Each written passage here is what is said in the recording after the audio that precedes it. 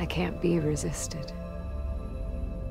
Welcome to MsMojo, and today we're counting down our picks for the top 10 romances on Supernatural. Who the hell are you? I'm the girl that just saved your ass. What was that? What would I do without you? Crash and burn. For this list, we're looking at the love interests who made the most impact during the 15 seasons of the show. We're mainly focusing on the couples who had a genuine emotional bond, but allowing for minor flirtations, short-lived crushes, and/or love interests if the connections were memorable or impactful. Which romance tickled your fancy? Let us know in the comments. If you like what you're hearing, be sure to check out the full song at the link below.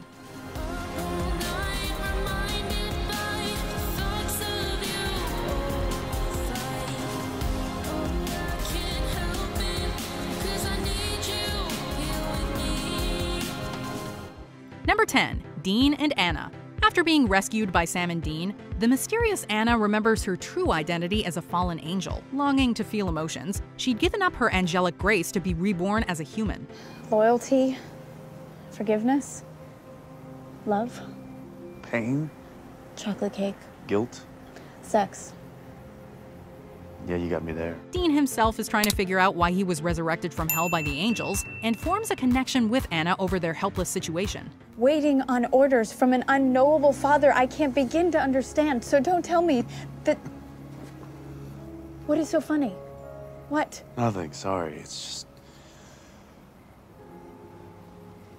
I can relate. Acknowledging that the angels will kill her, but wanting to feel human a last time, Anna reaches out to Dean.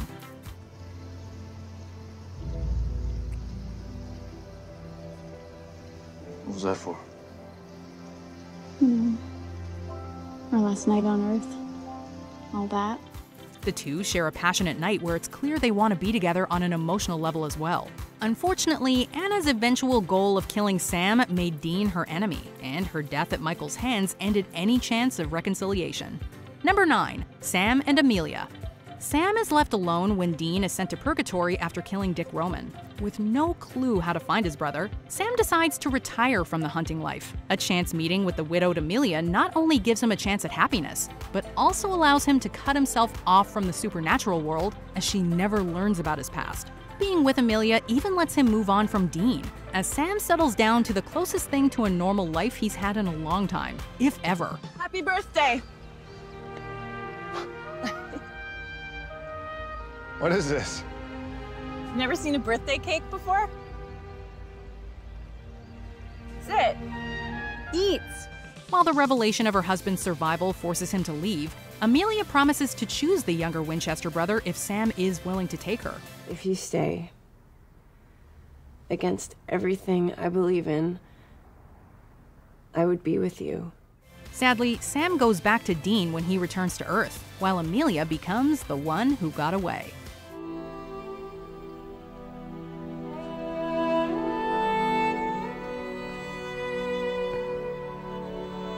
Number 8. Sam and Sarah.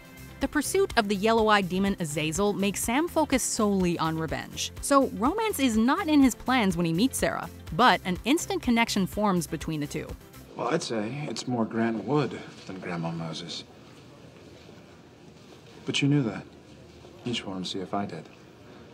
Guilty. Despite his reluctance to be involved with another girl soon after his girlfriend Jessica's demise, Sam can't ignore the obvious chemistry he has with the daughter of an art gallery owner. Do you mind if I... No. Okay. Okay, got it. Make a wish.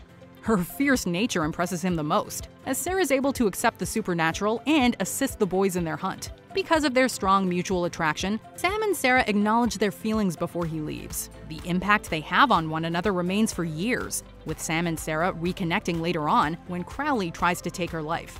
I can't even imagine the things you've been through. But I don't know, you just seem more focused, confident, like you know what you want. Tragically, Sarah falls victim to the demon, leaving Sam mourning over what could have been. Hey, can you hear me?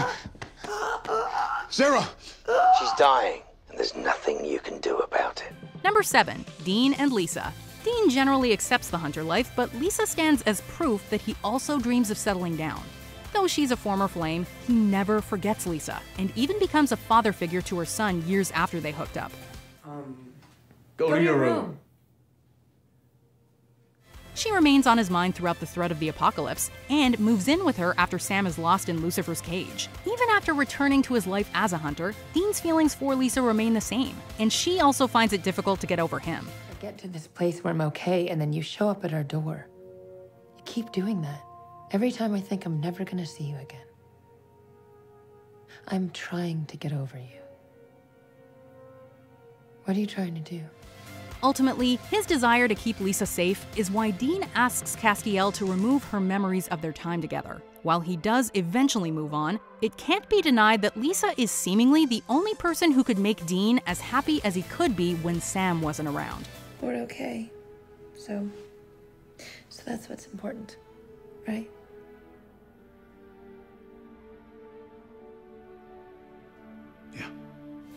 Number 6. Sam and Ruby. Arriving in his life when he's searching for a way to save Dean's soul from hell, Ruby proves her worth by helping Sam time and again. Who the hell are you? I'm the girl that just saved your ass. I just saved yours too. See you around, Sam. Their relationship is taken to the next level when a vulnerable Sam grieves Dean's death, as Ruby, in her new body, is there to comfort him. I'm sorry. Don't. I can't. Sam, you're not alone.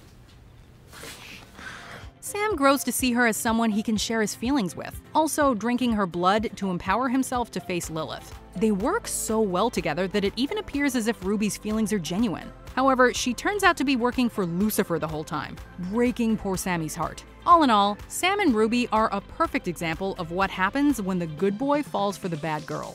Why? Why me? Because it had to be you, Sammy. It always had to be you. Number 5. Sam and Madison. Initially believing her to be the target of a werewolf, Sam resolves to protect Madison. Like something out of a romantic comedy, they try to deny their obvious sexual tension in awkward ways, much to Dean's amusement. Let me guess. You're sitting on her couch like a stiff trying to think of something to say. The two are eventually able to act upon their feelings when it seems that Madison is safe, leading things to get pretty wild.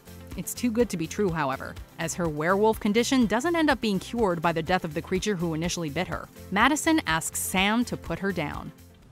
I'm a monster. You don't have to be. We can find a way, all right? I can. I'm gonna save you. Tried. I know you tried. This is all there is left. A tearful Sam honors his lover's last request, but becomes distraught at losing another woman he'd opened himself up to. Madison could have been another shot for Sam at a happy romance, but fate cruelly cuts it short. Just wait here.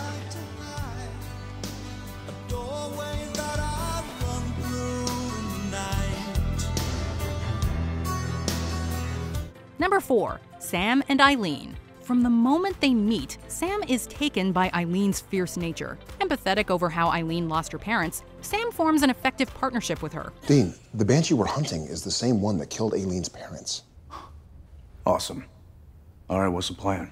Well, we're gonna use the same Celtic spell Aileen used to trap me. They remain friendly with one another for a while, although Sam might be a little smitten, even learning sign language to communicate better with her. Her death seems to end any chance of a potential romance. That is, until Sam finds a way to bring her back to life. Touched by his gesture, Eileen embraces her feelings for him, and the two slowly begin a romance. Why don't we do something fun? Yeah. Ideas? I mean, a few. They both serve as each other's confidant and friend, and it's something that even Dean approves of. Eileen, you know, she gets it. She gets us. She gets the life. She's hot. Dean. I mean, Look, all I'm saying is you could do worse. While Chuck's repeated interferences threatened their relationship, Sam finally finds the courage to look past his fears and acknowledges his feelings for Eileen, though that doesn't stop her from leaving. Number 3. Castiel and Meg. In introduced as one of the Winchesters' sworn enemies, the demon Meg mellows down once she takes notice of Castiel. Despite not understanding how human attraction works, Castiel shockingly has a lot of affection to give to Meg, and she very much appreciates it. What was that? I learned that from the pizza man. Well, A+ for you. Then, when he's rendered comatose after taking on Sam's memories of hell, Meg is the one who watches over him in the psych ward. Heavily influenced by the care and dedication he shows her after he wakes up, Meg finally turns over a new leaf and becomes one of the good guys. I'm kinda good, which sucks. You're kinda bad, which is actually all manner of hot. It's because of her very feelings for her, Clarence, that she has the courage to face Crowley, which is a fight that leads to her demise. You mean to kill me and all the demons, you included? You had me at kill you, Crowley. It ultimately took the touch of this particular angel to redeem this once evil demon. Number 2, Sam and Jessica. You never forget your first love, and for Sam, this certainly holds true. Growing up without a home, he finds the person he can have the life he's wanted in Jessica. I'm proud of you, and you're gonna knock him dead on Monday, and you're gonna get that full ride. I know it. What would I do without you? Crash and burn. Charmed by her sweet nature, Sam chooses her over his family business because she made him feel loved. Although Jess isn't seen much, an alternate reality later implies she was supposed to be the one for Sam. Her willingness to be his safe place proves to be the foundation of their relationship. The impact she has on the younger Winchester sibling is felt even after her death, with Sam spending all of the first season in grief. I'm dreaming. Well, you're not. What's the difference? I'm here.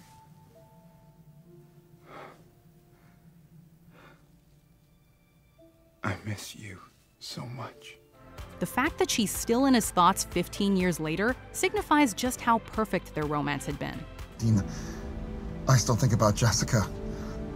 I can't just let that go. No, man, that's not what I'm talking about. I know. I'm sorry, I know.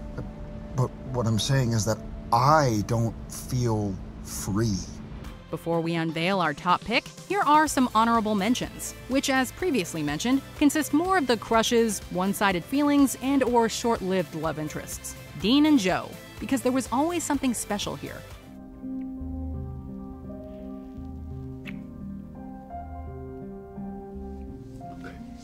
Caesar and Jesse, because when you know, you know. You did it. We did it.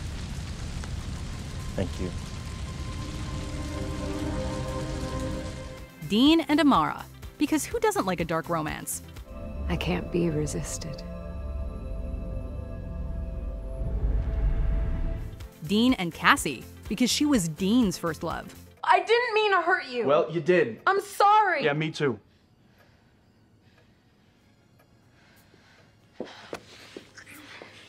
Sam and Velma. Add some laughter to your romance, Sammy. Great working with you, Velma. You too, Sam. Before we continue, be sure to subscribe to our channel and ring the bell to get notified about our latest videos. You have the option to be notified for occasional videos or all of them. If you're on your phone, make sure you go into your settings and switch on notifications. Number 1, Sam and Dean. Like, together? Yeah. They do know we're brothers, right? Doesn't seem to matter. Oh, come on, that's just sick. Okay, we're talking about their literal bromance here, guys, since they're brothers and all. The familial love? Wincest?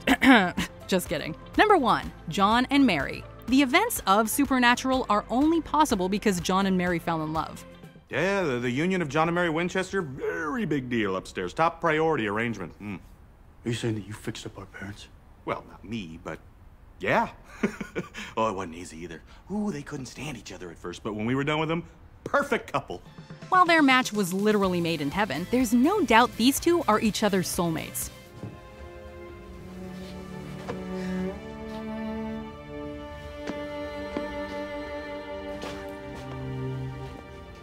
They represent each other's escape from their unfulfilling lives, with Mary giving up being a hunter for him, and John finally getting the family he wanted through their marriage. Their union is constantly threatened by Azazel, yet John and Mary still manage to make it through. Neither is able to move on without the other, with memories of their romance the only thing that keeps them going in life.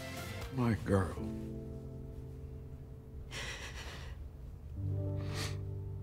I miss you so damn much. Their eventual reunion, both in life and death, is ultimately worth all the pain. And no matter how many times they're separated, John and Mary find a way back to each other. Do you agree with our picks? Let us know in the comments. And hey, if you're a fan of the song playing right now, be sure to check out the music video for it right here. I see you.